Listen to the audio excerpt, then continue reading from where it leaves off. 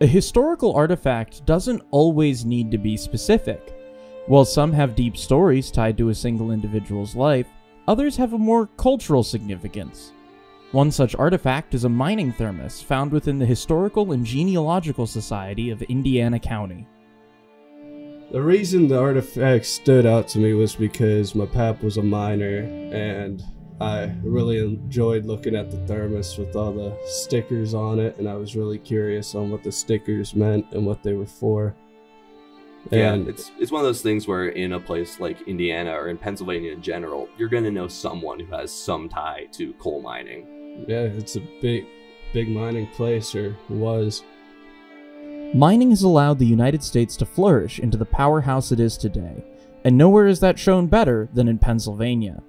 Due to its booming steel industry, Pennsylvania coal was vital for building both Western PA and the country as a whole. Being such a vital part of American history, coal mining was sure to generate its own history and culture, one that's both good and bad. It was a very unstable environment. Rocks could fall on you, gases could come up out of nowhere to hurt you.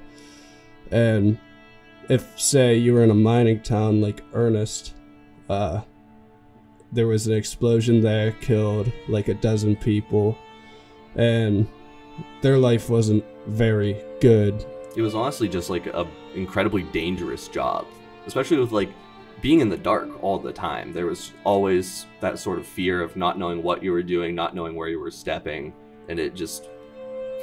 a lot of mining was just sort of terrible. Much of mining history is surrounded in infamy. Even the stickers covering the artifact have ties to the dangers of the mines.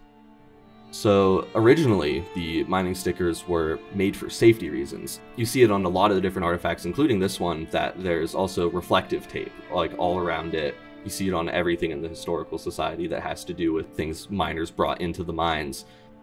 The stickers were nice for practical reasons, because it'd be kind of hard to lose something even in the dark with such translucent stickers on it all the time. So the companies decided that, well, we can add some other things that we can toss on. We can advertise and just like toss our logos onto reflective stickers.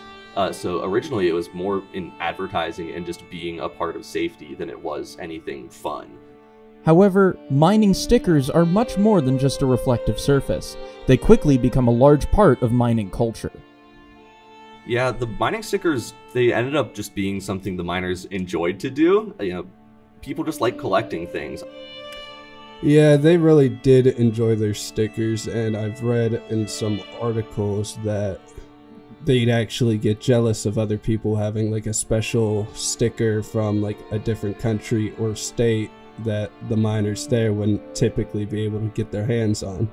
It just sort of, it became, in a way, like in such a dangerous job, it was a very childlike sort of fun, something you wouldn't expect from these like big dudes working the most dangerous job in America.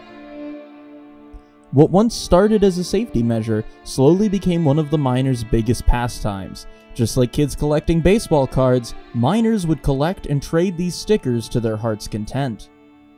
Seeing how a culture sort of evolved from such a dangerous activity, it's a part of American history we don't really learn about. You know, you don't hear about a lot of the blue-collar stuff because it just sort of happened.